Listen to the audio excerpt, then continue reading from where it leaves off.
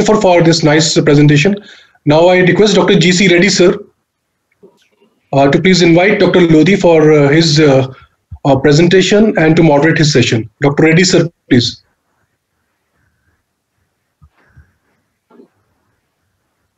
Dr. Lodhi, diabetologist and professor of medicine at Isra Hospital, Hyderabad.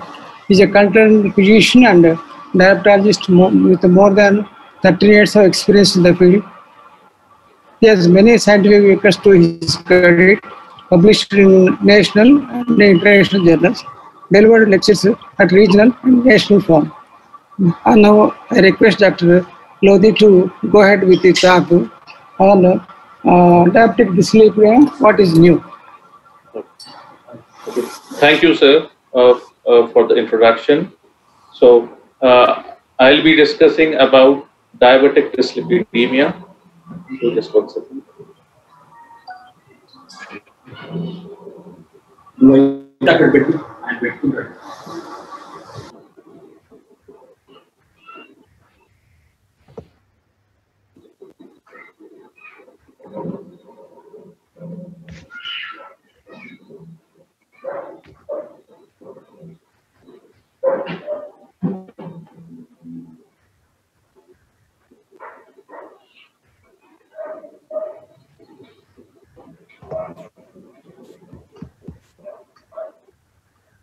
So, you are not audible, please. Can you hear me now, sir? Yeah. So, to start with, the burden associated with diabetic dyslipidemia is very high. So, almost it's around 13.2% of the persons who are above the age of 50 and 50 to 70 are having diabetic dyslipidemias. So this condition increases 2.4 times the cardiovascular mortality. 70% of the diabetic patients die due to cardiovascular diseases. There is 2.5 times increase in risk of stroke. It's leading cause of blindness and it's one of the leading cause of ESRD, and 50% cases of non-traumatic amputations are associated with diabetes. The duration of diabetes usually will determine the amount of burden of complications. So, 2 years of diabetes, patients have chances of developing the complications are around 15%, as compared to 15 years where it dramatically increases to 48%. 9 out of 10 diabetics are having dyslipidemias. So, such a high prevalence of dyslipidemia is there with the diabetic patients. So, diabetic dyslipidemia consists of a triad, that is, there is increase in triglyceride levels, decrease in HDL cholesterol, and LDL-C levels are increased. So, all the three in combination are leading to the complications associated with this condition. Fasting, high triglyceride levels are usually high triglyceride. As the levels of triglyceride increases more than 250, there is associated increase in LDL-C level as well. So, does lowering the levels of LDL-C reduces the event? This is the question which we have to answer. So, almost relatively 37% reduction in the cardiovascular mortality is there with reducing the level of LDL-C, which has been achieved with high intensity atorvastatin or statin treatment. So, baseline LDL levels were around 118, which were reduced to 82 mg/%, and triglycerides from 173 to 143 mg were achieved. Then following this, there is 37% reduction in relative risk.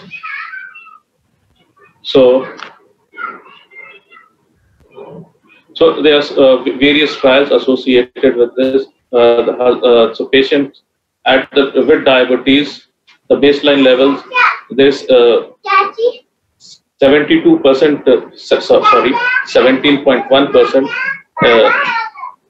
increase in level of myocardial infarction, strokes in patients with dyslipidemias. So, despite achieving a reduction in LDL-C of to 30 milligram per deciliter, diabetic patients, the CV events have been decreased to 14.4%. There must be some other factors which are responsible for the morbidity and mortality. So, other type of lipoprotein, that is lipoprotein A increase, can be attributed to this condition. So, along with the drug therapy, we have to make sure that the patient goes aggressive lifestyle changes such as decrease in body weight, increase physical activity. In fact, an active person who is going for routine aerobic exercises, the triglyceride levels come down drastically. So thereby increasing the well-being of the person and reducing the level of atherosclerotic cardiovascular diseases. Then this is the main problem which is faced by in Indian patients belonging to Indian subcontinent, that is high levels of triglycerides. So the CV risk factors are increases with this. So normal triglyceride levels should be less than 150. Borderline high will be between 150 to 199. High between 200 to 499, and very high with triglyceride levels above 500. So the target treatment optimal should be less than 100 milligrams. This is the recommendation. So a moderate reduction in the triglyceride levels, that is greater than 200 triglycerides compared to less than 200, there is a difference of 13.5% reduction in mortality due to myocardial infarction. So it's a significant reduction. So thereby reducing the triglyceride levels, the cardiovascular mortality can be decreased. So this should be the target in managing patients with dyslipidemia, specifically increased levels of triglycerides. So the same thing is the reduction in triglyceride levels reduces the CV event. Almost there's, as you can see over here, 35% of relative risk reduction with triglyceride lowering therapy in patients with baseline triglycerides more than 204 and HDL less than 34. So there is a dramatic reduction in the mortality. Fenofibrates have been the drugs which have been used for a long time for management of hypertriglyceridemias, so have found to be beneficial in improving the cardiovascular health of the patient. The reason for that can be the reduction in triglyceride levels and SD-LDL-C levels. So thereby, with the reduction of these things, HDL levels have found to be increased. So thereby fenofibrates should be added in the treatment of diabetic dyslipidemia to improve the level of HDL as well. Then we have a new molecule that PPAR alpha gamma, which have been there in the market for a few years. Cardiovascular outcome data is still not there, but it has decreased dyslipidemia, hypertriglyceridemia in type 2 diabetics. So it's one of the specific drugs for diabetic dyslipidemia, that is saroglitazone. PCSK9 they also decreases the level of VLDL, LDL, and specifically lipoprotein A levels have been decreased. So thereby the mortality associated with this dyslipidemia has drastically been decreased with these molecules. So the three studies, strength, prominent, and evaporate, have been going on for diabetic dyslipidemias.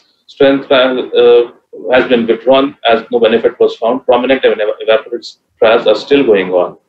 So the endpoint of myocardial infarction, ischemic stroke, or unstable angina requiring unplanned revascularization is the primary endpoint. Secondary endpoint is all-cause mortality. Any coronary revascularization, heart failure, total stroke, retinopathy, or any complications of the dyslipidemia has been taken as a secondary endpoint. So it's the first arm is from 3 to 5 weeks, and it will be continuous till for 5 years.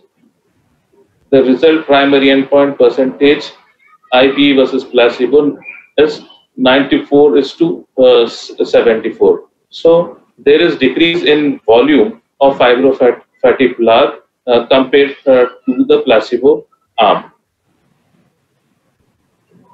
Lipid Association of India has been trying to make out certain recommendations for management of dyslipidemia and diabetics. So as it is dynamically changing, so we have to keep on upgrade this recommendations. That is a challenge.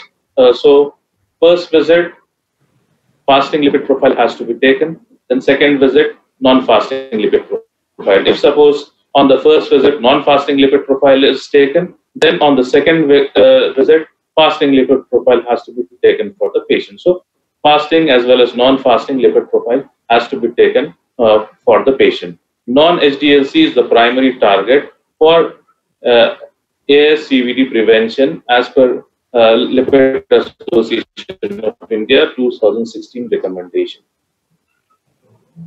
So meta-analysis of the data obtained from the statin-treated patient suggestive of decrease in risk factor, that is cardiovascular diseases, by high intensity statin treatment. So if LDLC levels are more than 100, then there is just 2% reduction in the cardiovascular diseases. And similarly, if it has been brought down to less than 100, then the risk reduction is dramatically 32%. Patients with type 1 diabetics are at increased risk of atherosclerotic cardiovascular diseases. So current guidelines indicate that patients with type 1 DM as well be treated similar to the type 2 DMs with risk factors and profiles similar to type 2 diabetic patients. So screening them with non-fasting triglyceride level less than 200, you have to go for follow-up with lifestyle modification. If it is more than 200 milligram per deciliter with fasting lipoprotein panel, optimal treatment, if it is less than 100, lifestyle intervention should be advised to the patient. If it is normal, that is less than 150, still you are going to go for the lifestyle changes. If it is between 150 to 199, lifestyle changes along with statins at a higher dose with ezetimibe. Then think of adding fenofibrates, omega-3s, and PCSK9Is and initiated. And of course, lifestyle intervention should be there for these patients.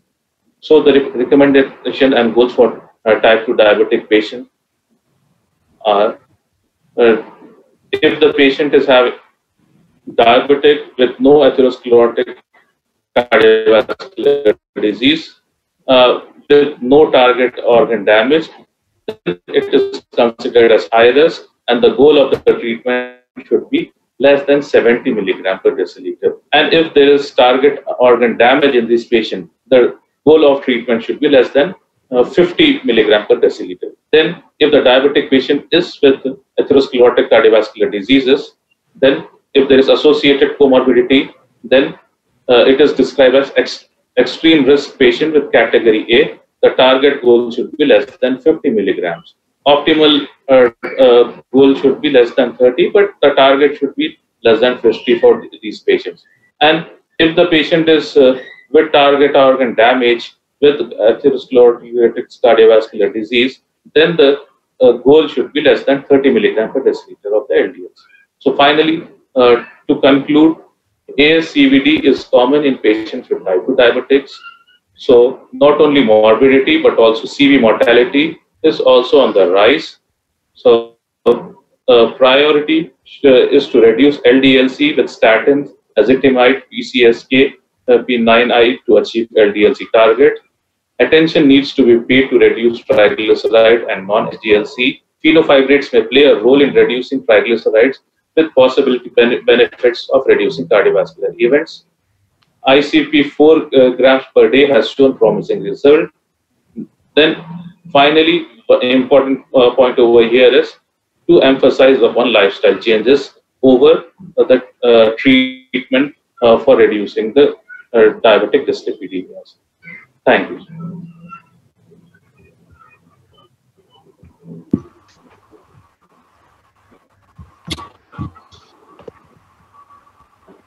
Yes, Nitish. Dr. Reddy, I think would like to say something.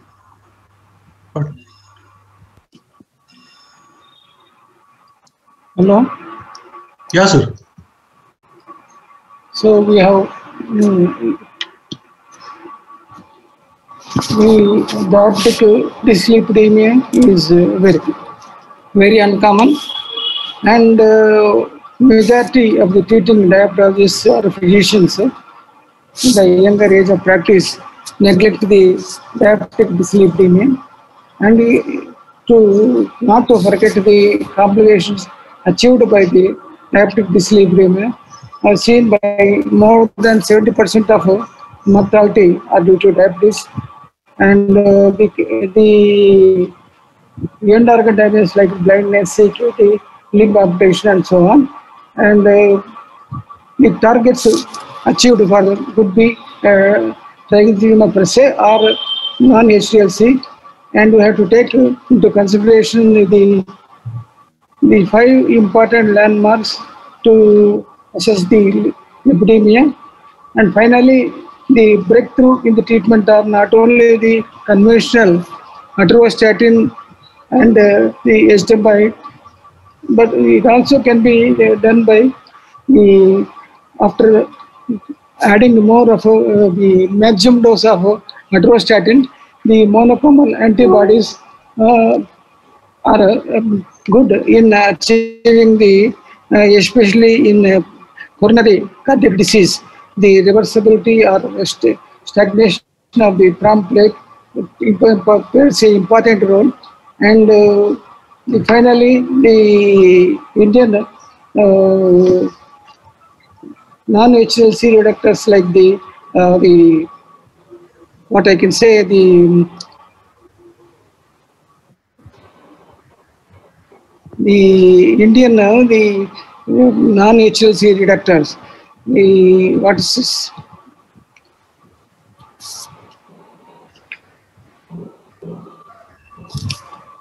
Saroglitazar. Of course, it has been tried by me also in large number of cases. But as rightly mentioned, though there is no the cardiac evidence or evidence of the cardiac benefits with the saroglitazar. So hence we have to go in not only the management in lifestyle, emphasizing the lifestyle modification and treating the type 2 diabetes with diabetic dyslipidemia throws a very important part in the management of diabetes and also recovery of the patients and prevent the morbidity. I now request the other speakers to go ahead before we invite the doubts in the panel discussion. Okay, Sika. Thank you so much, sir, and thank you so much, Dr. Lodi, for this nice presentation. Now I request Dr. Aman Salwan, sir, to please introduce and invite Dr. Shadab Ahmed for his talk and to moderate his session. Dr. Aman Salwan, sir, please.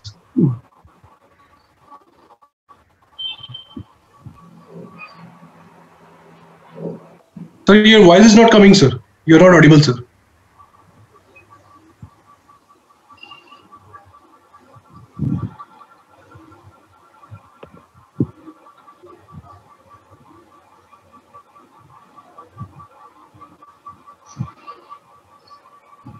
please remove your earphones, sir. Please remove your earphones. Remove it from the device. Should I exit? Yeah, yeah, yeah. Now it is Okay, audible. I would like to invite Dr. Shadab, who's a very young and dynamic cardiologist working at Yashoda Hospital's Malakpet, and he will be presenting his talk, and then I think after that we'll have all the discussions. Welcome, Dr. Shadab, to this forum. Thank you, sir.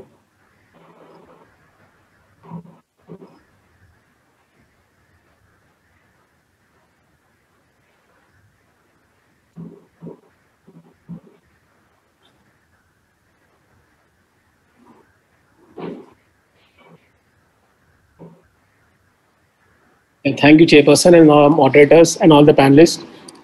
Today, we'll be discussing the final topic, that is LDL cholesterol, which is the culprit and target in atherosclerotic cardiovascular disease.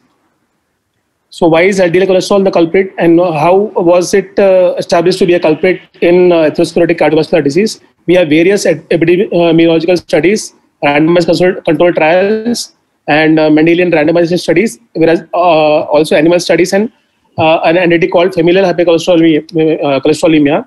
All these studies and this entity had pointed towards LDL cholesterol being the culprit, and also targeting this entity would lead to reduction in the cardiovascular events. This has been well established by various studies. If you see the mean LDL cholesterol values in meta-analysis of 4 trials comparing high dose statin with moderate dose statin, in all the trials, the baseline LDL cholesterol level was around 100 to 150, and with the standard treatment, a level of around 100 was reached, and with intensive treatment, standard LDL cholesterol level of around 70 milligram per deciliter was reached in all the 4 trials, and also in the pooled data, it was around 70, the LDL cholesterol levels. So this again led to the guidelines being formulated, which recommended that LDL cholesterol level of around 70 milligram per deciliter should be achieved in patients with coronary heart disease or CSD equivalent. So this data came long back in 2004. Now, after the data was released, after these recommendations were released by the ATP3 in 2004, based upon the meta-analysis of 4 trials, there was a significant reduction and the gradual reduction in the mortality of age standardized death rates attributable to cardiovascular disease from 2000 to 2010. And this was in the US data, the Western data. There was a reduction in the cardiovascular disease mortality after the release of NCP ATP3 guidelines and also the update. But however, if you see in the Indian mortality, there was a significant increase in the mortality, even after following the data which was released in 2004. So if you see in this Indian data, which was published in the Indian Heart Journal 2018, there was a significant increase in the cardiovascular disease death rates, and also in the ischemic heart disease death rate and stroke rates in males, and also in females there was a significant increase in the cardiovascular disease and ischemic heart disease death rates, and also the overall death rates in both the female and male genders had significantly increased even after following this data. So why is there a higher propensity of CAD among Indians? Even if when we are following all the data which was released by the Western committees, and we are following the data there, so why is there a higher risk of CAD and death among Indians? Because there is increased prevalence of atherogenic dyslipidemia. This term is very specific for South Asian populations, that is higher prevalence of triglycerides and low prevalence of HDL cholesterol and almost normal total cholesterol and LDL cholesterol levels. So this atherogenic dyslipidemia has a very important role in causing cardiovascular disease in Indian population.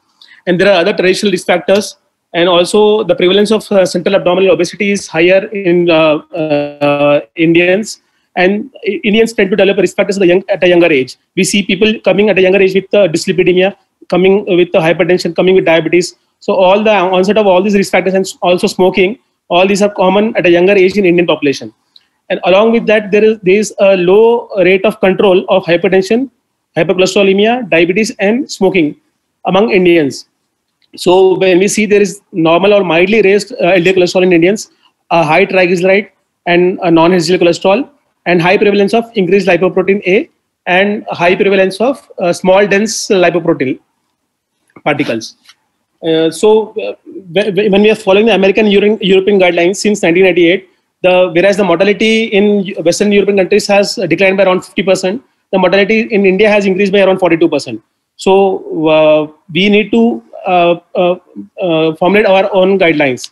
So around approximately 40% of Indians have CAD at less than 40 years of age, and among those, around 25% die with the CAD are of less than 40 years of age. So we also develop CAD 10 years earlier compared to the other ethnic groups, and we also tend to develop more severe CAD at a similar age. And also we have a higher mortality compared to other ethnic groups. So accordingly, the American College of Cardiology has considered Asian ethnic group as a high risk ethnic group. And along with all these factors, all these are genetic factors or maybe some environmental factors. There is also, along with that, poor awareness about cardiovascular disease and primordial prevention in Indians. So because of the low awareness or low education levels, the Indians are not aware of preventing or modifying their risk factors. And our dietary pattern is also very haphazard. And there are no treatment guidelines for dyslipidemia till December 2014. So therefore, we needed our own recommendation. And based on this, the Lipid Association of India has come up with an expert consensus document, which was released in 2 parts. And for this, they had undergone a very detailed brainstorming sessions throughout India, with involving experts from across India, and including 18 states in the part 1 and 17 states in part 2. And there were various cities involved across India. And they came up with this document and these recommendations, which was released in 2 parts. The first part I'll be going to discuss here. So what the Lipid Association of India has done is categorize patients into risk categories. So depending on the risk factors and risk markers, we have the different risk categories, and then how to go about treating with each category. So there are various risk factors like major atherosclerotic cardiovascular disease risk factors like age more than 45 years in males or more than or equal to 55 years in females, and a family history of premature atherosclerotic cardiovascular disease, which is defined as more than 55 years in a first degree relative who is a male, and more than 65 years in a first degree relative who is a female. And then current cigarette smoking or tobacco use, a high blood pressure, which is defined as more than 140, more than or equal to 140 by 90, and low HDL cholesterol levels, which is defined as less than 40 in males and less than 50 in females. So these 5 are the major atherosclerotic risk factors. Then there are other high risk factors like diabetes with 1 or 0, with 1 or more other major risk factors, and with no evidence of target organ damage, and CKD with a stage of stage 3B or 4, and familial hypercholesterolemia, as already highlighted by another speaker, that how important it is to identify this entity called familial hypercholesterolemia. And there are other non-conventional risk factors like coronary calcium score of more than 300, non-sterotic carotid plaque, and lipoprotein A levels of more than or equal to 50 milligram per deciliter. And there are other moderate risk factors. All these were high risk factors, and now we are coming to the moderate risk factors, which are non-conventional, like coronary calcium score of 100 to 299, or increased carotid intima medial thickness, or lipoprotein level from 20 to 49 milligram per deciliter, and metabolic syndrome. So according to all these high risk features and risk factors, they have categorized patients into low risk, moderate risk, high risk, and very high risk. So patients belonging to low risk category have no or 1 major atherosclerotic cardiovascular disease risk factor and a lifetime CVD risk of less than 30%. So patients belonging to moderate risk have 2 major risk factors, atherosclerotic cardiovascular disease risk factors, and a low risk group with more or 1 or more moderate risk non-conventional risk factor like coronary calcium score of 100 to 299, or increased carotid intima medial thickness, or a lipoprotein level of 20 to 49, or having metabolic syndrome, and a lifetime cardiovascular disease risk of more than or equal to 30%. So high risk patients have 3 or more major risk factors, or they have 2 or more major risk factors with more than or 1 more than or equal to 1 moderate risk non-conventional risk factor, or else they may have 1 or more other high risk features. And there is a category where the risk is very high, which people having pre-existing atherosclerotic cardiovascular disease, which is documented CAD or a documented myocardial infarction, or peripheral vascular disease, or a documented cerebrovascular event. Or patients having diabetes with more than or equal to 2 major atherosclerotic disease risk factors, or evidence of target organ damage. And the entity which is the familial homozygous hypercholesterolemia, this also comes under very high risk, as highlighted by the previous speaker. So, and for calculating all this risk, the Lipid Association of India suggests the JBS3 risk calculator for assessing the lifetime risk assessment. So, according to the guidelines released in the first part, there are various treatment goals and the the target goals which were recommended. In very high risk category, which we have already seen, which prior documented myocardial infarction or prior cardiovascular event or diabetes with more than 2 risk factors, the target of LDL cholesterol recommended is less than 50 milligram per deciliter, and a non-HDL cholesterol should also be less than 80 milligram per deciliter. And high risk group should be targeted to LDL cholesterol of less than 70. Moderate risk should be targeted to less than 100, and low risk also should be targeted to 100. So when should we consider a drug therapy starting statins in these patients? In a very high risk group, preferably should be given in all patients, but even if not possible, then at least in patients who are having a LDL cholesterol of more than 50. And in high risk group also, preferably all should be given statins to reduce the LDL cholesterol to less than 70. And in the moderate risk group, when the LDL cholesterol level is more than 70, more than or equal to 100, or in the low risk group, it is should be given when the LDL cholesterol level is more than or equal to 130.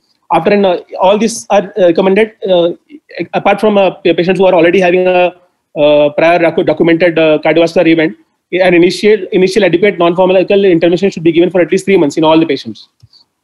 So how do we justify all these recommendations? What are the various methods and various trials which were followed, and what the data was collected, and how did the experts come to the recommendation of having a LDL cholesterol level of less than 50 as a target in very high risk population?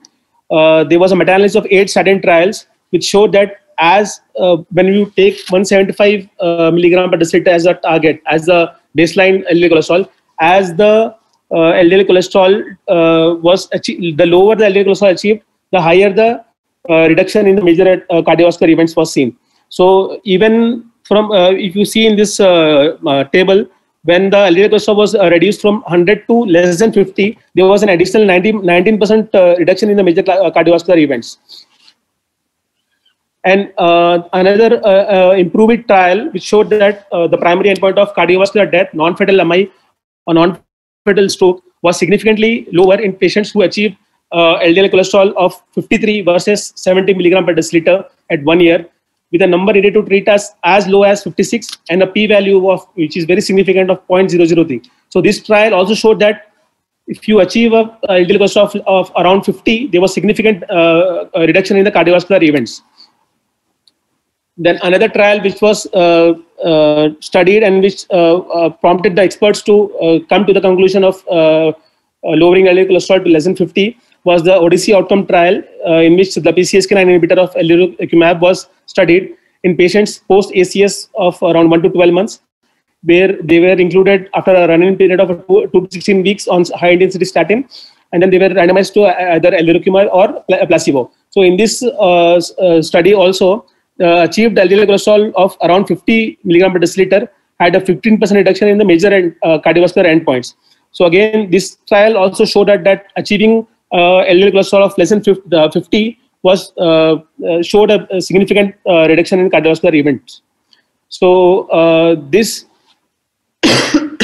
Odyssey outcome trial published in 2018 after the LAI recommendation, that is in 2016. So this trial was published in 2018. This also endorsed that lowering LDL cholesterol to less than 50 resulted in major adverse cardiovascular event reduction, which was very significant. So again, the last year in 2019, we had European guidelines from the European Society of Cardiology. They also again suggested that in very high risk groups, the target goal of LDL cholesterol should be around 50. And in high risk group, it should be around 70. Again, endorsing the findings and the recommendations of the Lipid Association of India. So the goal, this was proposed way back in 2016, that the LDL cholesterol levels of less than 50 should be the target. So is it sufficient that achieving LDL cholesterol level of 50, is it sufficient? Is it going to eliminate all the cardiovascular risk? But I'm afraid to say that it does not eliminate the entire risk. So this study that improved it in the Improve It trial, this showed that over 6 years, even after a cardiovascular event reduction of around 34%, there was a significant residual risk of around 32%, even after achieving LDL cholesterol level of 50. So this significant residual risk is again responsible for increased events which we see in patients who are already receiving statin therapies and still do not have a control of LDL cholesterol. So now we have to reevaluate our LDL targets. So was 50 milligram per deciliter sufficient, or we need to have another goal in patients who are at very high risk? So the lower the LDL cholesterol level achieved, the greater the reduction in cardiovascular disease risk was seen. Clinicians need to start reevaluating targets for LDL cholesterol with for patients who are at very high risk. So we need to see whether reducing LDL cholesterol levels to less than 30, where data has shown benefit, whether is it possible or is it feasible, and what should be a recommendation. So again, depending on this, for formulating guidelines for this, again the LAI conducted a series of 19 meetings in March 2020, and then they came up with their recommendation with proposing new LDL cholesterol level goals for patients for secondary prevention and patients having familial hypercholesterolemia, with focus on PCSK9 inhibitors. So again, according the previous guidelines, previous recommendations had shown us the various categories. So in that recommendation, there were two categories were added, which were classified as having extreme high risk. That is, patients having CAD with known CAD with more than or equal to one feature of very high risk high risk group, or patients having CAD with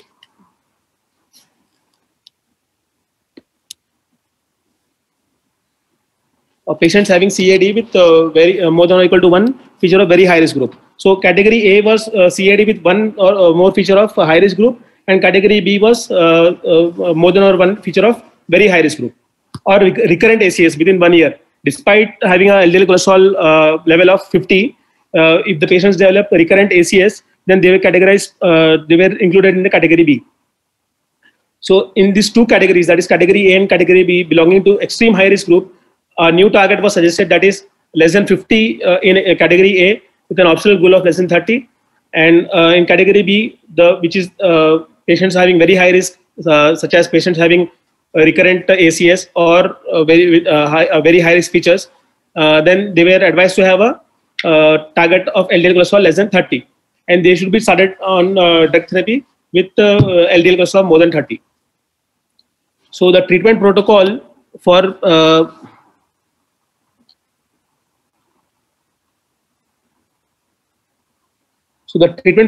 very high risk category and extreme high risk atherosclerotic vascular disease risk category, we have patients should be on optimal control of diabetes and hypertension, and along with high intensity statin, there should also be a reinforcement of lifestyle measures. And then patient belonging to very high risk category, we should assess whether the LDL cholesterol level is more than 50, and if it is more than 50, then adding ezetimibe is a recommended option. And even if the LDL cholesterol remains more than 50, even after adding ezetimibe, then we have to consider PCSK9 inhibitors with a target level of LDL cholesterol less than 50. And in patients with the extreme high risk group, that is having both categories 1A and B, assess whether the LDL cholesterol level is more than 50, then add ezetimibe as a second option, then assess whether if it still remains more than 50, then adding PCSK9 inhibitor to reduce LDL cholesterol to a goal of less than 50 in category A with an optional of 30 milligram per deciliter, and in category B, consider PCSK9 inhibitors to achieve a LDL cholesterol level of less than 30. So how do we justify this new target of LDL cholesterol of less than 30? What were the trials which were studied, and how did the experts go about formulating this this recommendation of LDL cholesterol of less than 30? So depending on this trial, which is the 4-year trial, in which the major cardiovascular events like MI, stroke, or hospitalization for acute coronary syndromes or coronary revascularization was significantly reduced from around 14% to 12.6% with a significant p-value of less than 0.001 when the median LDL cholesterol achieved was 30 from the baseline 93. So this trial is a very important trial which showed that achieving a LDL cholesterol level of 30 was very significant. Now, efficacy of intensive lowering of LDL cholesterol in subjects with low baseline LDL cholesterol. So meta-analysis of around 1,000 participants and more than 2 years to treatment duration of more versus less intense study trials involving more than around 1.5 lakh subjects showed that when baseline LDL cholesterol was less than 70, even if it was less than 70, an additional reduction of around 39 milligram percent, that is an additional reduction of around 30 milligram percent, demonstrated a major adverse cardiovascular event reduction of around 37% with a significant p-value. So again, the IMPROVE trial also showed that 21% reduction in MACE in patients who achieved LDL cholesterol less than 30 milligram per deciliter at 1 month compared to those already having 70 or greater. So even if patients were having 70 milligram per deciliter of LDL cholesterol, further reduction of to less than 30 was had showed a significant 21% reduction in major adverse cardiovascular events. So and again, this why was this benefit seen? Because there was a significant reduction in the percent atheroma volume, and also there was a significant fraction showing regression of the lipid plaques in the GLAGOV trial. So again, now we'll discuss about how can we justify extreme risk group? How do we justify the recommendation in extreme risk group? In this graph, in this diagram, we can see that patients having diabetes, that is the red bar, when you compare to the green bar, that is without diabetes. So with patients having diabetes are classified as very high risk group. Compared to the patients having low risk, when we see with a very high risk group, that is with diabetes and other risk factors, there was a significant reduction in the absolute risk reduction in the IMPROVE IT and FORET trial, and also in the Odyssey outcome trial, with a lesser number to treat compared to the low risk category. So when you see there was a significant absolute reduction, risk reduction when the LDL cholesterol was less than 30 compared to low risk groups, and with very few number needed to treat in very high risk groups. So there was additional benefit. And there have been various concerns regarding the use of or safety of PCSK9 inhibitors, and whether very low LDL cholesterol will be associated with any side effects. So there was no side effects. There were similar amounts. There were similar reactions or adverse effects compared to the placebo with both alirocumab and nivolumab. Whereas also very low LDL cholesterol was not associated with risk of new onset diabetes compared with matched patients from the placebo group, or also there was no association of very low LDL cholesterol with neurocognitive effects or hemorrhagic stroke. So to conclude, we are born with the LDL cholesterol of around 30 milligram per deciliter. So hunter-gatherers had low cholesterol with very low prevalence of CAD. Indians are unique, and as a unique ethnographic class, we need to have our own guidelines and our own recommendations, and also we need to follow our own people with further reduction in atherosclerotic cardiovascular disease. So by following such strict recommendations, we may try to achieve further reduction in the cardiovascular mortality, which is a distant dream, but still Lipid Association of India, maybe by following the guidelines, we can achieve reduction in the cardiovascular disease mortality, and also we may prevent onset of cardiovascular disease also at a younger age. So, however, the final decision should also follow a detailed discussion between patient and the treating physician. When we advise the patients to take medicine for lifelong, so there should be a detailed discussion, because only through a detailed discussion we can convince the patient regarding the benefits and regarding their use. So again, to summarize the various risk categories and the various targets, with an extreme risk group having should be targeted to a LDL cholesterol level of less than 30, and very high risk group of less than 50, high risk group of less than 70, and low to moderate risk can be targeted to LDL cholesterol of less than 100. Thank you for your kind attention. Yeah. Thank you very much, Dr. Shadab sir, for this nice and excellent talk. Now I request Dr. Iyengar sir to please moderate the key messages on all the three topics by LI faculty. Dr. Iyengar sir, please. Thank you. Good evening, ladies and gentlemen. I thank all the speakers for their excellent presentations. Now I request my LI colleagues to say a few words on each of these topics, starting with Dr. Raman Puri on LDL cholesterol, followed by Dr. Narsinghan. Then I'll say a few words about FH. Dr. Raman Puri.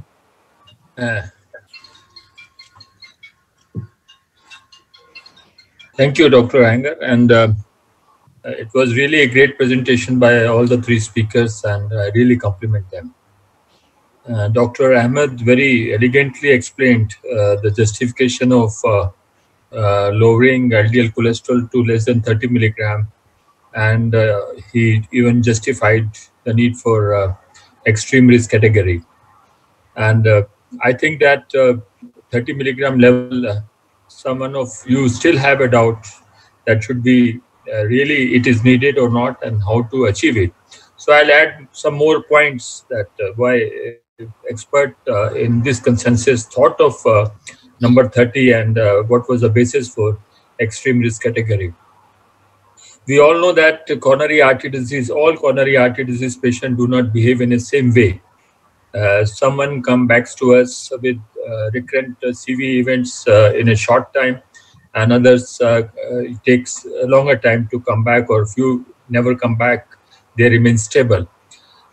This can be very nicely explained on this study, and here it was patients with previous MI, 3-year MACE in the form of CV death, MI or ischemic stroke was only 3.5% when none of these risk indicators was present.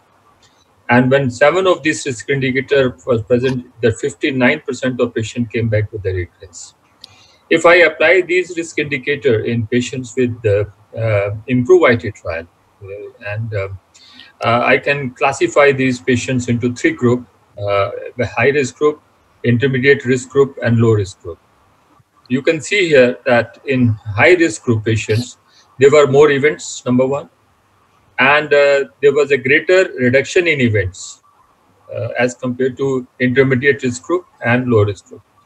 And despite achieving mean LDL cholesterol of 53, still 33.9% of these patients had events. Means high risk patients who were greatly benefited, but they still had high events with mean achieved LDL cholesterol of 59. And if you look into the NNT, for high risk, NNT was 16, means the number needed to treat to prevent event was 16.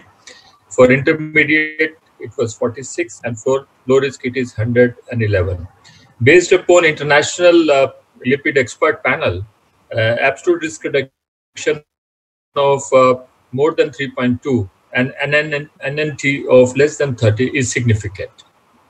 Those patients of post-ACS patient with type 2 diabetes and polyvascular disease had 9% absolute risk reduction and NNT of 11. So these were patients which were really extremely, extreme risk group category B because there was a great benefit and NNT was just 11. Now, if I apply these TIMI risk score in patients with Fourier trial, again we have a high risk group, and in this high risk group, absolute risk reduction was 3.6 and NNT was 28. Means with the mean LDL cholesterol of 30 milligram, there were still 15.5% of the patients had events. So that shows that these patients were really in a, you can say it as an extreme risk category B, which even had more events despite having a mean LDL cholesterol of 30 milligram. Now I'll try to justify number 30, as Dr. Ahmed has already said that Fourier trial, the mean LDL cholesterol was 30 milligram from 93. And if you look into some of the post-hoc analysis, or DESI outcome trial post-hoc analysis have shown that patients in which the LDL cholesterol was reduced from 73 to 15, there was 29% reduction in the cardiovascular events. And even in a 4-year trial, those patients, 2,000 patients who had basal LDL cholesterol of 70, when it was reduced to 20 milligram, then there was about 30% reduction in the event. He has talked about CTT meta-analysis and IMPROVE-IT trial, but there is another meta-analysis of non-statin trial with 50,000 patients. There were 22% reduction in event, while with reduction of LDL cholesterol from 63 milligram to 21 milligram.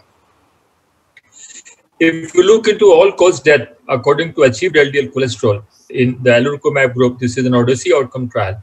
You can see at the level of 31 milligram of LDL cholesterol, you have the minimum mortality.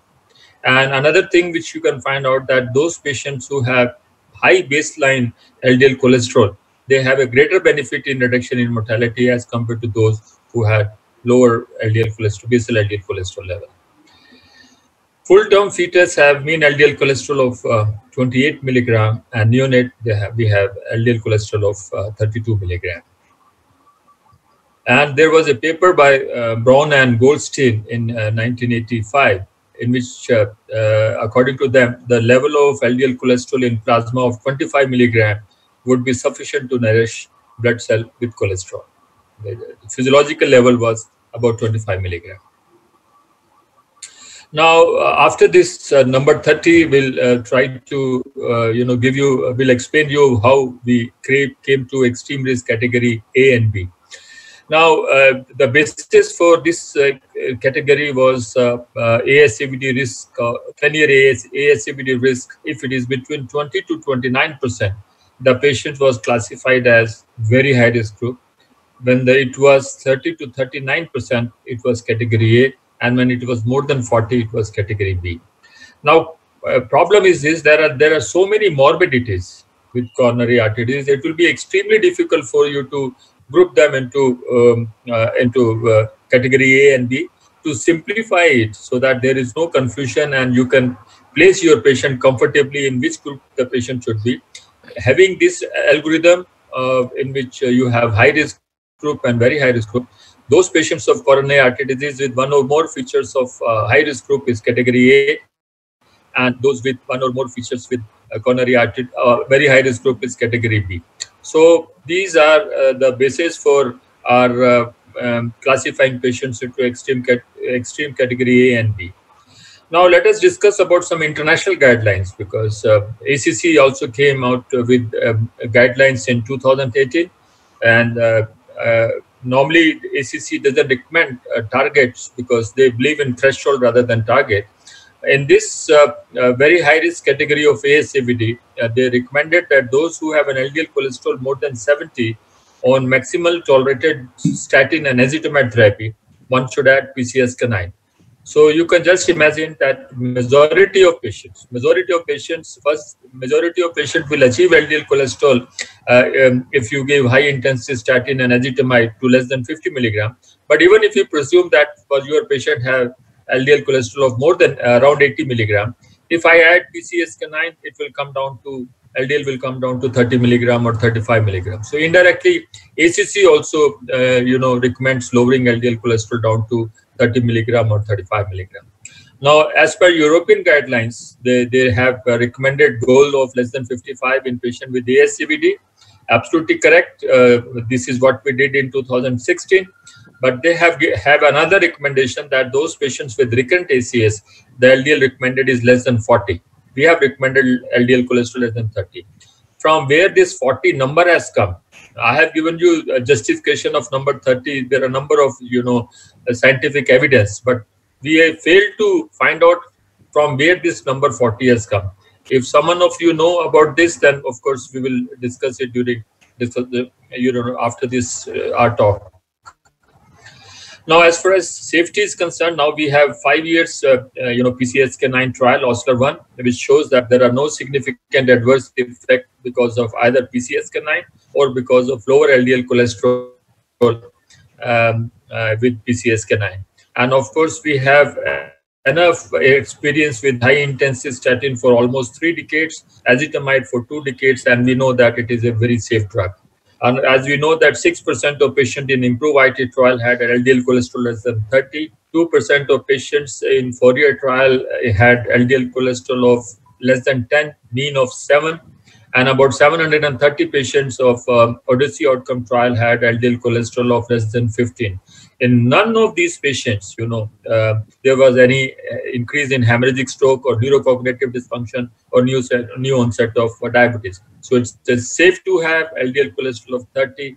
And so I'll just recommend that those you try to classify your patient into category A and B, and those with category B, it is very safe to bring down LDL cholesterol to less than 30. Thank you very much. Thank you, Dr. Raman.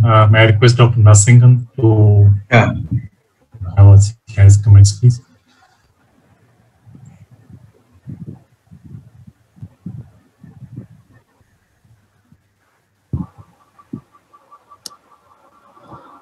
Evening, everyone. All three speakers have done a wonderful job. Thank you very much. Let me now take you to the diabetic dyslipidemia part. Already this was covered by the speaker, Dr. Mansoor. But I would like to emphasize one important message. Fasting lipid profile is required for patients whom you like to have a follow-up of this LDL cholesterol for reaching the goal. It can be in the fasting state, or it can be done by a direct method by which you can identify the exact levels of LDL cholesterol. The second one is a postprandial hypertriglyceridemia. Is a big problem seen in people with diabetes. We need to probably take this into account. We are talking about the non-fasting samples. Postprandial hypertriglyceridemia has been a problem in people with established coronary artery disease compared to people without coronary artery disease. This was projected in the year 1982. You can appreciate that the levels of triglycerides are going up from 2 hours to 4 hours, 4 hours to 6 hours, at the end 8 hours only it settles down. So we need to keep this in mind whenever we talk about the residual risk. The next thing that I think the speaker has already covered this important point. I don't want to dwell here. Suffice to say that people with established coronary artery disease, complicating diabetes, in whom you have a polyvascular disease, or people in whom you have more than 3 risk factors operating, or people in whom the target damage has occurred, those people require less than 30 milligram. That is the recommendation that we have been repeatedly emphasizing. Now let us go to this important message that we got it from 2018 ACC AHA guidelines. Before I start talking about these 2 recommendations, I should tell you that the Lipid Association of India differs from ACC AHA guidelines. We know very well that the epidemic of diabetes is witnessed by all of us in our country. We know that the obesity is increasing. We know that the metabolic syndrome is on the rise.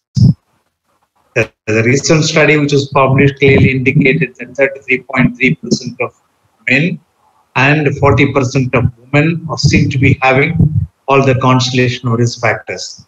The earliest abnormality that occurs in people with metabolic syndrome is so-called atherogenic dyslipidemia. In association with the pro-inflammatory and the pro-coagulant factors, this precipitates an atherosclerotic cardiovascular event in these individuals. Not only the morbidity, but also the mortality due to ASCVD is on the rise in people with the metabolic syndrome. If you look at the blood sugar values in this group of people, either it may be impaired fasting glucose or impaired glucose tolerance. They probably may not be having a categoric diabetes. To develop a categoric diabetes, these people will take at least minimum of 5 years, maximum of 10 years to get into categoric diabetes. So these individuals, they have the so-called pre-diabetes, and their vascular territories are all affected by the so-called culprits of atherogenic dyslipidemia. So if they have a higher frequency of ASCVD, higher frequency of death in these individuals, why not we probably apply the same principles in people with diabetes, also saying that they are at a very, very high risk. Talking to people with diabetes is very important about the necessity to start them on a statin therapy. The moment you make a diagnosis of diabetes on the day first itself, I think we are fully justified in recommending a statin therapy during that time. Not necessary to wait till the people reach the age of 40 years, not necessary to wait till 20 to 39 years of age and have an additional risk factor to start a statin as has been recommended by 2018 guidelines. This is one important message, what I thought I should probably give it to you on behalf of Lipid Association of India. Now, the first category between 40 and 75 years of age, if the LDL cholesterol is more than 70, you put the patient on a moderate intensity statin therapy. That was the first recommendation. If you use moderate statin therapy, you expect the patient to bring down the LDL by 40%. Suppose, for example, a patient with a diabetes has got 100 milligrams of LDL cholesterol, which is 60 milligrams. What we have recommended in the year 2016, it was 70 milligrams for people who were very high risk. The second point is that people with the diabetes who are at a very high risk, between 50 and 70 years, reasonable to start high dose statin to have a reduction of LDL cholesterol more than 50%. Now, in this case, if you use a high dose statin therapy, you will probably bring down the LDL cholesterol by 55 milligrams %. That means a person who has a baseline LDL cholesterol of 100 milligrams, for example, he will touch 45 milligrams at the end of the treatment. That's the goal. That has been recommended by Lipid Association of India way back 2016 itself. So we were very far ahead of all these academic bodies to talk about the so-called levels of LDL cholesterol for high risk as well as very high risk group of people in diabetes. This is the last slide, how the European Society and the Lipid Association of India differ. For example, the first group, extreme of a single factor, blood pressure, smoking, or LDL cholesterol more than 190. European Society in the year 2016 brought it down to levels of 100 milligram as a goal. Same year, Lipid Association of India gave the message that it should be less than 70. Last year, Euro revised it, said 70. We continue to advise the same 70 milligram, even our 2020 recommendation. That's number one.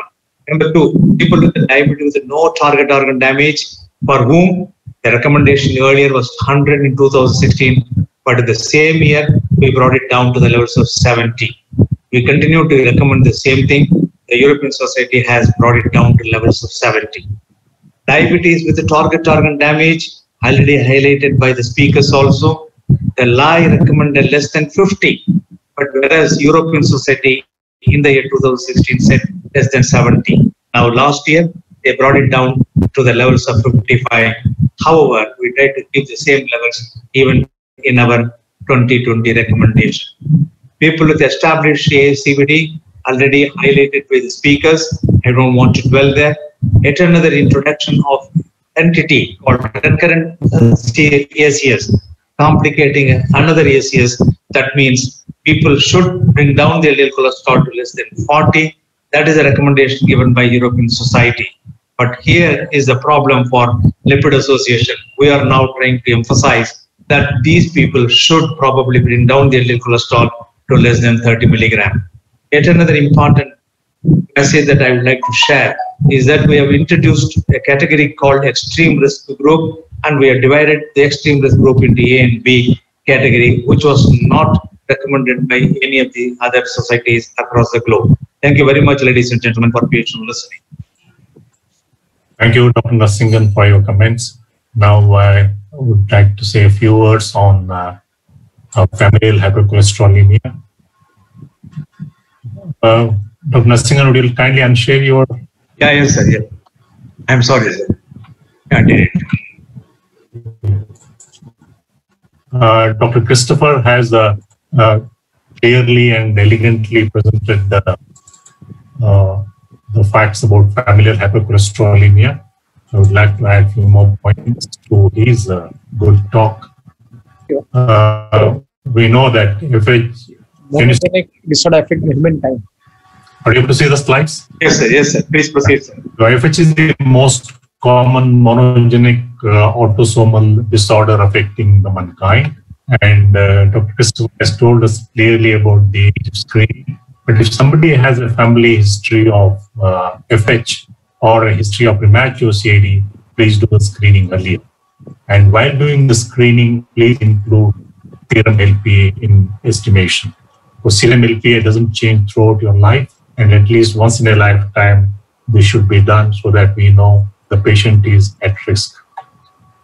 This also should be done because it adds to the risk of FH, like other factors which Dr. Christopher mentioned, lipoprotein A levels. If it is high, it will increase the risk of familial hypercholesterolemia or ASCVD. The elevation of LPA is frequently seen along with the elevation of LDL cholesterol in patients with FH. Both FH and elevated LPA independently correlate with premature onset of ASCVD. Patients manifesting both conditions experience double hit. The genetic basis for these two lipoprotein abnormalities are distinct and mechanistically separate. Also, please remember that reducing LDL cholesterol does not attenuate the risk for developing CAD secondary to LPA. And what is LPA? LPA is nothing but an LDL-like particle. If it's the OB stuff over there, it gets attached by a disulfide link to ApoA. ApoA has a structural homology with plasminogen. That's what makes it thromogenic. And these things, the proteins, they're called kringles because they resemble a Danish pastry. And the number of kringles varies from 2 to 40. So we'll have a number of isoforms of LPA. And please remember, when you measure what we get in reports from the lab, LDL cholesterol, it measures cholesterol that is present in LDL as well as LPA. Whether you do by beta quantification, you see that LDL will have both LDL and LPA cholesterol. And LDL cholesterol here, by feedward calculation, it includes cholesterol in LDL and in LPA. Now, if you try to search for the FH literature in India, when you hit these various things, first that comes is the family hypercholesterolemia registry by LAI, which has started, which has been alluded to already by Dr. Nasinger. Another thing I want you to see is there is an observation study where they studied 635 patients with premature CAD. 15% of them were diagnosed to have definite or probable familial hypercholesterolemia. Now, the drugs for FH have already been mentioned. Just to complete the list, this is a recent study where they looked again in patients, pediatric patients with heterozygous familial hypercholesterolemia, age group of between 10 and 17 years, where evolocumab was tried. It brought down the LDL cholesterol significantly at the end of 24 weeks. So if you look at these use of statins and ezetimibe was in a very small percentage of patients, which is not again ideal. We also talked about evinacumab, a drug which targets the NGPTL. This drug is getting a priority review by FDA early next year, so that it will be used in patients with FOH, homozygous familial hypercholesterolemia. Just to point here, the drugs like PCSK9 inhibitors and inclisiran will not work if there are no LDLR receptors. It will work even in the total absence of LDL receptors. So this is the recommendation by LAI for treatment goal for LDL cholesterol in patients with FH. Patients with heterozygous FH comes in high risk. LDL goal is less than 70 milligram per deciliter. Patients with homozygous FH will come under very high risk. The LDL goal is less than 50 milligram %. But if they have ASCVD along with their familial hypercholesterolemia, they come under the new risk category created by LAI, that is the extreme risk category A and B, where the goal will be 50 or 30 milligram per deciliter of LDL. LA activities of FH, again, Dr. Nasingan has mentioned about it. Just to add one more thing, LAI is going to start one trial international phase 3 study in the country, and it's going to coordinate this international study in India, where we are going to try out a new anti-PCSK9 recombinant fusion protein, which reduces LDL cholesterol by 70% very safely. And this is going to be compared with standard PCSK9 inhibitor like Evolocumab in a crossover study to find out its efficacy and safety in patients who have HoFH. If this drug is approved in future, it is planned to provide this drug free of cost to those who participate in this study for next 3 years. So those who are interested in this study, please contact LAI. Now coming to a few words about LPA, these are the recommendations that are going to be from LAI. We should use an isoform insensitive assay for LPA measurement, and non-fasting sample will do, need not be a fasting sample, and a fresh sample is preferred. We must treat other risk factors optimally to counter multiplicative risk of raised LPA. If LPA is more than 20 milligram per deciliter, there is increased ASCVD risk. If it is between 20 and 49 milligram per deciliter, it is a moderate risk factor. And if it is more than 50 milligram, it is a high risk feature. As I mentioned, we require initial screening for all at the age of 18 years, but do it earlier if there is a family history of FH or premature coronary artery disease. It should be estimated in patients who have premature ASCVD, patients who have familial hypercholesterolemia, patients who have or subjects who have family history of premature CVD and or elevated LPA, those who experience recurrent ASCVD despite optimal lipid lowering treatment, those who show poor response or less than anticipated or expected response to maximal lipid lowering therapy or LDL lowering therapy, LPA should be estimated. Those who have ischemic stroke of uncertain etiology in the younger age group, and those who have gastric stenosis. This will help us to understand what is the LPA problem in our country, and we are going to soon have drugs which are going to be effective in reducing LPA levels, though at present we have only PCSK9 inhibitors which reduce LPA only about 25%. In conclusion, Chairman, ladies and gentlemen, please don't forget to take family history of early cardiac events in all the subjects and patients you come across, and look at his lipid panel, including LPA. If LDL cholesterol is high, these two will point towards a diagnosis to be considered as FH. FH is different because you never find an individual with FH, you always find a family. Thank you. Now with this, I just want to put 3 points. I would like to invite comments from the chairpersons and moderators and the speakers of this session about 3 points. One is LAI has created an extreme risk category A and B. Do you have any comments on that? And we also have identified the goals as 50 and 30 milligram per deciliter. So do you have any comments on that? And secondly, as Dr. Nasingan mentioned, the diabetics, the day you diagnose diabetes, even if he's below the age of 40 and doesn't have any of the risk factors, we should start on in statin. And is, should we universally screen all our patients for LPA and ApoB? With this, I open the forum for discussion.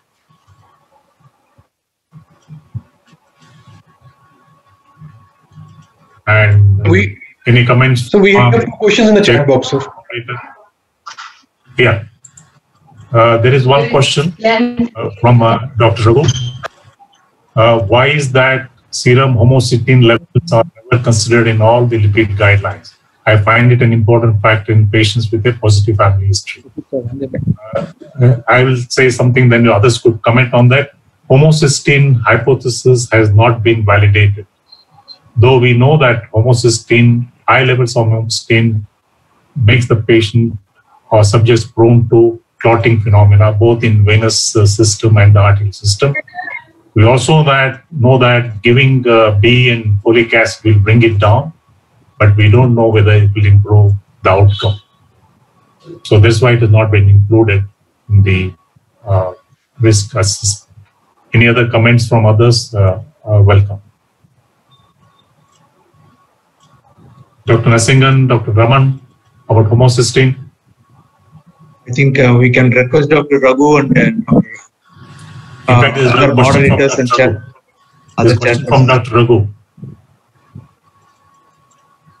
So I have one question, sir. I'm Dr. Jain.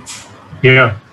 So I have posted my question. So, like, for example, somebody is having LDL of 100, and then we give statins, and the LDL has come to 80.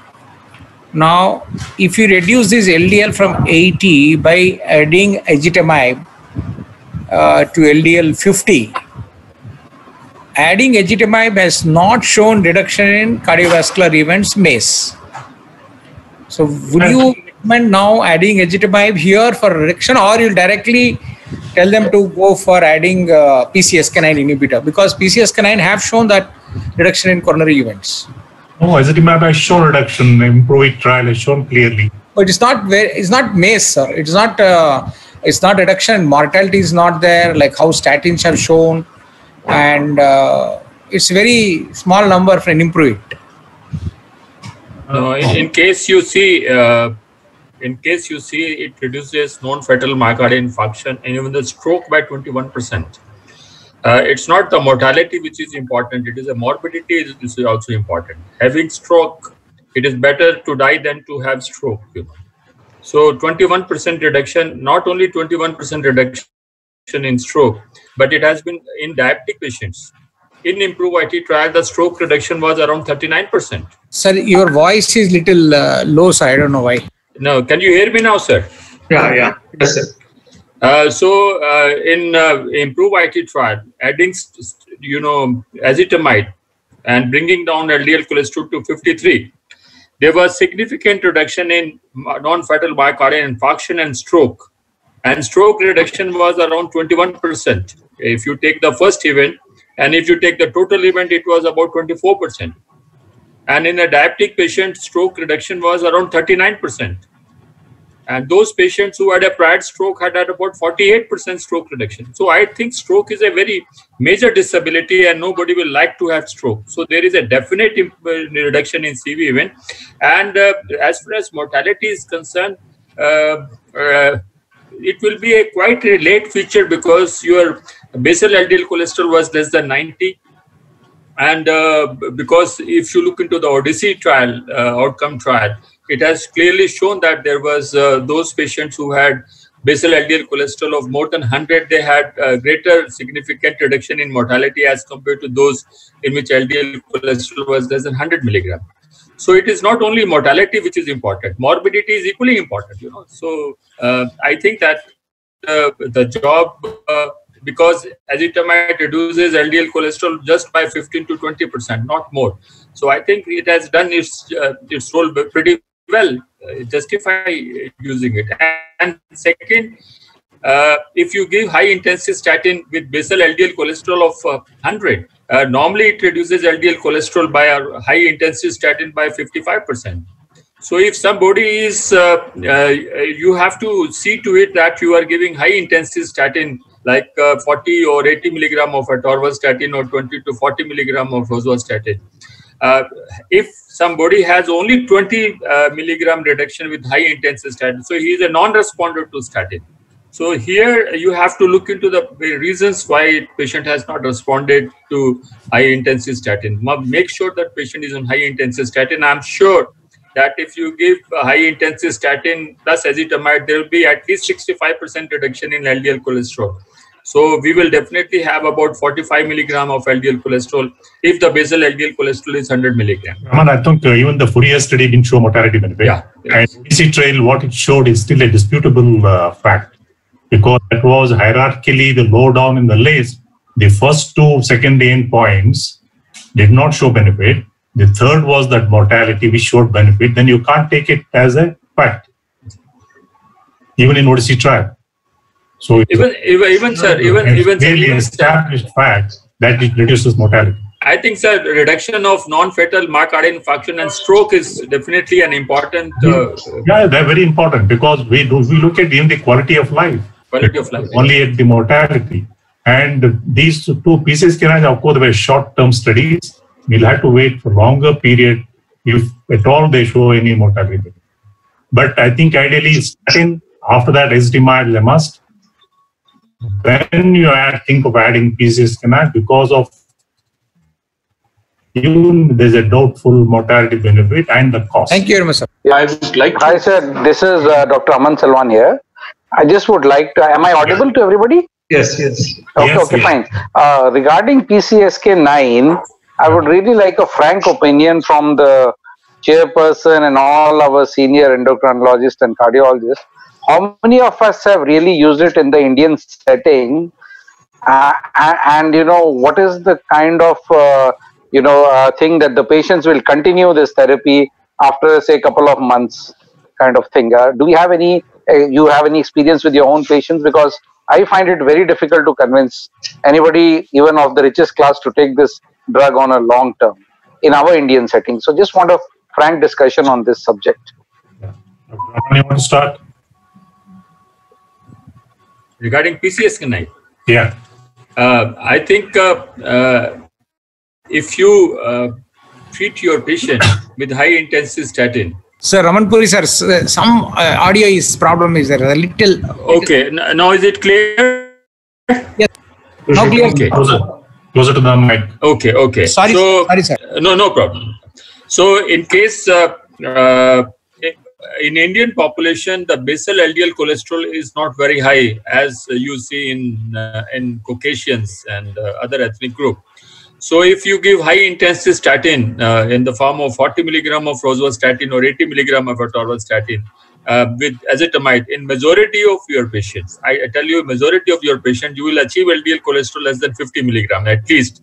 And though some of your patient, even LDL of less than 30 milligram will also be achieved. But there are some patients who are not going to respond. Maybe if they are case of heterozygous familial hypercholesterolemia or they have an elevated lipoprotein small a, so they will not respond to even a high-intensity statin and ezetimibe combination. Here, these are the group of patients where PCSK9 will be needed. Only other indication is a statin intolerance. That becomes a different point for discussion. So if patient requires PCSK9, you have to just discuss with the patient the natural history in case LDL cholesterol is not brought down to the level which has been recommended. A majority of patient gets agreed. I have only 2 patients in which I have given PCSK9 and they are still taking PCSK9 and both of them are heterozygous familial hypercholesterolemia, non-responded to high intensity statin and ezetimibe. So I think the PCSK9 requirement in our country is comparatively less as compared to Europeans and Americans, but we have to make sure that they are taking high-intensity statin and ezetimibe, and you have taken care of all other modifiable risk factors, and including lifestyle intervention, which is extremely important because it does contribute to reduction in LDL cholesterol, which of course not lipoprotein small a, cholesterol due to lipoprotein small a. I think that this is my opinion and experience. Dr. Iyengar can add to it. Yeah, I think I absolutely agree with him. There's a very small percentage of patients where they will require use of PCSK9 inhibitors. And of course, my modest experience, only one patient of coronary artery disease on PCSK9 inhibitors because he's statin intolerant. He's a doctor. And he's regularly since last 1 year now, and he's quite happy with that. And other one is other patients I've used it in 5 patients of homozygous familial hypercholesterolemia, and in none of them it was effective because they didn't have LDL receptors. Can I ask a question here, please? Yeah. This is for the expert panel. The Lipid Association of India has categorized the high risk and the extremely high risk. Was it based on a meta-analysis or something, or was it intuitive? My second question is, you suggest reduction of more than 30 milligrams, less than 30 milligrams of LDL in the extremely high risk category. Now, the problem that we face in our practice is even achieving less than 70 milligrams percent goal with ezetimibe and hydrostatin is pretty difficult. I mean, if you take 100 patients, I find that my practice that I'm unable to achieve less than 70% reduction in at least 40 to 50% of the patients. So how are we going to, given the cost considerations of PCSK, it's unlikely that many of the Indians are going to use it over the next few years at least. How are we going to get down to 30 milligrams percent of LDL cholesterol? Yes, Raman. Yes, sir. See, I have given, if you have seen my presentation, I have given you justification for extreme risk category, because if you look into all those patients who have in IMPROVE-IT trial and in FOURIER trial, based upon TMRI score, when they were applied to these patients, there were definite patients who had NNT of less than 30. For a successful treatment, we can say that treatment is justified if you if the absolute risk reduction is more than 3.2 and NNT is less than 30. So we even in Odyssey outcome trial, when there are 3 vascular bed involvement like CH, coronary artery disease, peripheral vascular disease, and cerebrovascular disease, we have NNT of 8 with absolute risk reduction of 13. So if you look into the our recommendations, what we have said that if the patient has coronary artery disease, which is according to our risk algorithm of 2016, patient falls into a very high risk group. If this patient has a target of less than 50, even which European guidelines also recommend now, then a patient with homozygous FH and coronary artery disease cannot have an LDL cholesterol goal of 50 milligram. It has to be lower because of a very aggressive and very serious ASCVD these patients, or diffuse ASCVD these patients are going to have. And we have seen even in FOURIER trial, lowering LDL cholesterol down to 10 milligram with mean of 7 milligram have shown mortality and morbidity benefit. So there is enough justification in bringing down LDL cholesterol to less than 30 milligram. And just to, if you look into our category A is those patients of coronary artery disease with high risk features, like means patients with coronary artery disease with familial hypercholesterolemia other than homozygous, is like, patients with coronary artery disease with diabetes. Because our time was very 10 minutes slot for me, I would have given you more presentations regarding that. So there was a lot of discussions which we had in creating this extreme risk category A and B, and based upon all the documents available and all the FOURIER trial, IMPROVE-IT trial, and Odyssey outcome trial, and post-hoc analysis, we came to the conclusion that we should have extreme category A and B. Now, coming to the level of less than 50 and less than 30, probably my experience is a bit different from your experience, because we will be shortly publishing a paper on high-intensity statin in my patients post-angioplasty and post-CABG, and those who are on medical treatment. A significant number of our patients achieved LDL cholesterol less than 50 milligram. Some of the patients even had LDL cholesterol of less than 30, and few have even LDL cholesterol in single digit. So I think that unfortunately your experience may not be, is different from my experience. We can have opinion of Dr. Iyengar also what is his experience, but only few patients will require PCSK9. And now, for example, you say 70, 50, and 30. And if the patient has a financial problem, as we have already said, it has to be a shared decision. You have to discuss with the patient, and if the financial problem is there, so whatever best maximal LDL lowering you can achieve with whatever available drugs you have, that should be your target, because nothing more than that you can do. I think I absolutely agree with Dr. Raman. Just to add to the point, why we created this extreme risk. We all know that patient with ASCVD comes under very high risk. Now, we cannot put all the ASCVD into one basket. Now, ASCVD without diabetes is different, with diabetes is different. ASCVD polyvascular disease is different, where ASCVD without polyvascular disease is different. So we wanted to create a separate category, and that is the reason why this was created, then we need to have a lower LDL goals.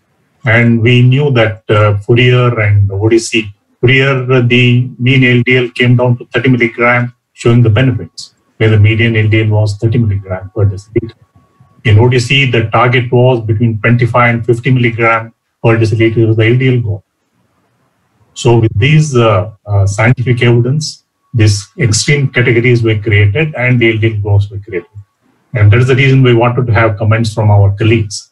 Secondly, in my experience, of course, a modest experience of dealing with coronary disease patients and interventions, none of them required a PCSK9 inhibitor except one patient who was a doctor who was statin intolerant. All of them have their LDL cholesterol less than 50. And quite a few of them have between 30 and 45. So it is not very difficult to achieve. Very few, small percentage of patients will require PCSK9 inhibitors. And thirdly, with the new drug that is coming out, bempedoic acid comes on the market, probably we might not even use PCSK9 inhibitors. I have a question, sir. What should be the frequency of monitoring this LDL cholesterol? Should it be the same in all the risk groups, or like 3 months, every 3 months, or should it be different in the other low risk groups? And once we achieve the target, should we decrease the dose of the statins, or should we continue with the same dose, and for how long should we continue? Raman? Yeah, I think that the benefit of target is that you have to maintain this target. So if you have achieved this target with 20 milligram of atorvastatin or 40 milligram of atorvastatin, you have to keep this dose for a very long time. There is no, any need to it, or there is no chance to reduce it, because it has been seen that those patients in which the dose has been reduced, they have higher CV events as compared to those in which the target was achieved for a longer time. Second thing, even if LDL cholesterol goes below target, now for example, some of your patient of ASCVD, you have given high intensity statin and LDL target is less than 50, for example, it comes down to 40 or 35, and patient is tolerating it very well. Please don't decrease the dose, because it is going to give him an additional benefit. So with hardly any potential adverse effect. So I think that keep this dose for a longer time, keep the target, and even if your goal, the LDL cholesterol goes even below the target and patient is tolerating it well and there are no adverse effects, you please continue the same dose. Don't change the dose. And once you are able to achieve the target, you can have LDL initially for every 3 months, then you can make it 6 months. So it depends upon how your patient is responding to the treatment. Any change in the treatment definitely will require more frequent lipid profile assessment. So you do it more frequently initially till you reach the goal. Yeah. Every 8 weeks or 12 weeks. Once you reach the goal, you can do it less frequently, unless there is a change in the clinical status of the patient, a recurrence of ASCVD or some other illness, then you do it. And do only liver function test once. There is no need to repeat it frequently. But if you have to have another additional investigation, HbA1c will be a useful investigation in your patient. Comment from the endocrinologist about the use of statin when you diagnose diabetes patient with less than 40 years, no other risk factors. Any comments from the experts? I want to ask one question. What is the maximum age you should start the familial hypercholesterolemia? At what minimum age we can give atorvastatin? It can be started maximum. There is no age limit, though above 75 the benefits are little less, but it is beneficial. You can start at any age. The lowest age so far has been around, they say, 8 years, but I think new guidelines are going to come up. If you diagnose FH, particularly homozygous, you can start even earlier. We have one patient where we have started at the age of 5 years. But I think what we heard from my experts in this field from Australia, they're going to come out with the guidelines for FH. Okay, the day you diagnose FH, even if it is 2 years, you could start. Sir, you're muted, sir. Dr. Rouse. It's right. Only thing is, what we have opinion that below 15, we should not give atorvastatin to children. What we are taught previously. That is the reason. Now, say the safer drugs are pravastatin, and of course, atorvastatin can be used now. Earlier, the experience was maximum with pravastatin, Hindi.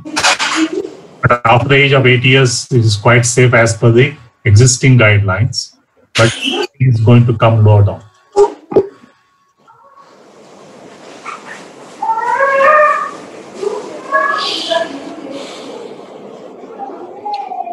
Anything from the chairperson? Yeah. Harish, shall we close? I think there are no more questions in the chat box, so I request Dr. Sudhakar sir, please give a concluding remark, sir. Yeah, regarding familial hypercholesteremia, it was well understood now, more than what we know it also. And all the cardiologists and the lipid association speakers also very well, they have spoke about all the lipid abnormalities and treatment also mainly. And especially, I thank Lipid Association of India and all these, including speakers who are coming all the way to who are spoken now on virtual conference. And I also thank Torrent for this one, and the excellent speakers also have done very well. Thank you. Thank you so much. I will just request that please, we have sent a link for feedback. So we'll definitely appreciate if this is, you spare 5 minutes and fill it up so that we'll definitely will come to know whether all of you have understood what we have discussed today. It will stay further after this. Thank you, sir. Thank you for the opportunity again. Yeah, sir. Dr. Anger, sir, can we conclude, sir, now? Can we? Dr. Raghu wants to say something. Dr. Raghu? Also, it was really a very interesting session. I think great clarity has been added to our concepts with regards to familial hypercholesterolemia and the increasing use of high-intensity statins, and also emphasizing the various LDL marks or LDL thresholds that we need to achieve or make the patient come to those LDL levels. And I'm sure over a period of time this will reflect in a significant decrease in cardiovascular morbidity and mortality. Thank you very much again. It was a wonderful session. Thank you, sir. Harish.